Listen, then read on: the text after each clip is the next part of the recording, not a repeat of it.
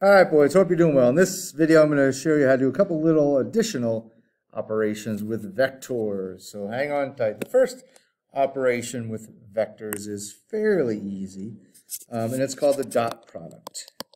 And the dot product is as close to multiplying as we get with vectors. We never multiply a vector times another vector. But what we can do, and it has several uses, one of which we'll look at today, is called the dot product. So let's pretend we have one vector, which is u1, u2 as the horizontal vertical component, and then another vector v we'll call v1, v2. So if I want to take the dot product of those two vectors, it is written as such, a dot. And what I do is I get the sum of the product of the vertical and horizontal components, which ends up being a number, or in vector world we call those numbers scalars. So when we take the dot product of one vector and another, we end up with a number or scalar. Okay. The dot product helps us very quickly get angle between vectors. It also gives us a little shortcut for determining when vectors are indeed orthogonal. In other words, angle between is 90. The dot product equals 0. But we're going to get into a little bit more fun use of a dot product. It's called a projection. But let's just do one practice problem with dot product.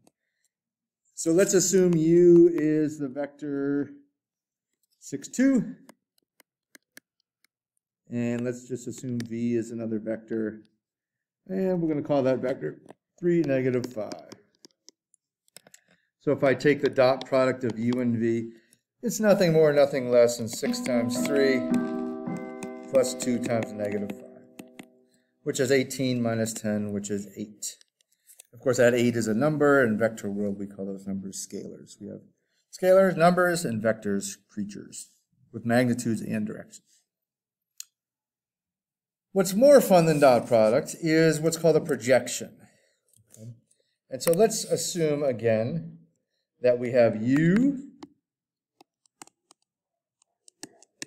and v, two vectors. Trying to make the u's and v's very different. Which one of the more annoying things in math is when we use u and v together, or when we use t as a variable. Regardless, it is what it is. So one of the things we can do with vectors is we can project one onto the other. So we call that projection of a vector, and we'll say onto v. Right? We can do it in either direction. But if we're going to try to project the vector u onto the vector v, it's written as such. We write it projection. We abbreviate that as proj of u. We put that u right here. And then we subscript. We work a little bit backwards, and we say onto v. That v, the vector onto which this projection will land, goes down low. Okay, so that's how we write it. The way we get a projection of one vector onto the other is we essentially scale v.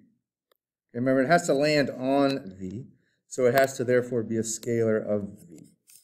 Okay, now it can work in the same direction, or it can go in the opposite direction. That scalar is negative. But we're going to scale up or down v, and therefore land onto v.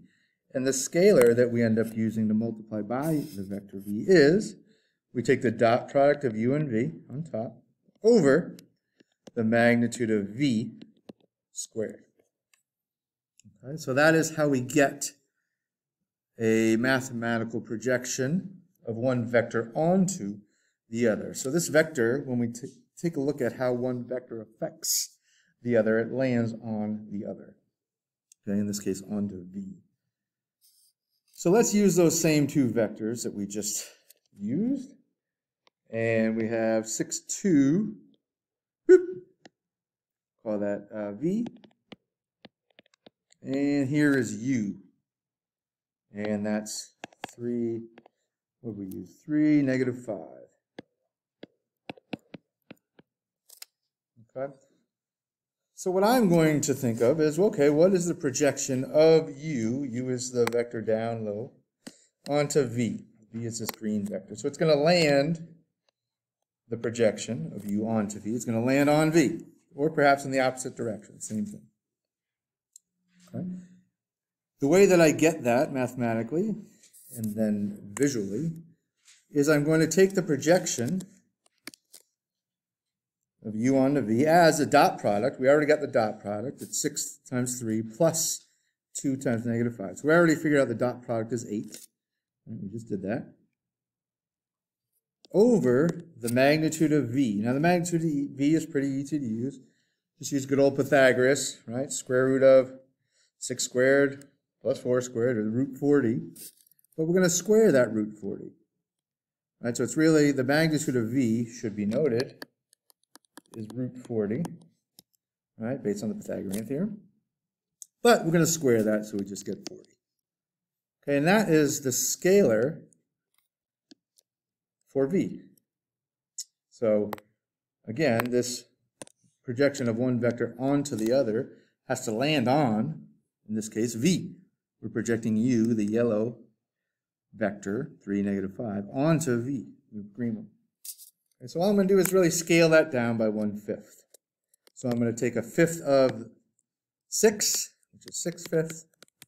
I'm going to take a fifth of 2, which is 2/5. Okay? So I just scaled down the vector v by 1/5. And so therefore, maybe just to eyeball it really quickly, maybe that right there is a projection of u onto v, which would be 6/5, 2/5. Okay? And again, note it lands on the vector v. We're essentially taking into account the quote-unquote force or the influence of u onto this vector v. And that is called a projection of u, in this case, onto v. And note how, again, it lands on v. Occasionally, we'll get projections that look like this when we have a negative scalar out here. Okay? So, that's a projection of one vector onto another. It utilizes this notion, which is pretty basic, of a dot product. We never really multiply vectors together, but we do have this creature, which ends up being a number, a scalar, called the dot product.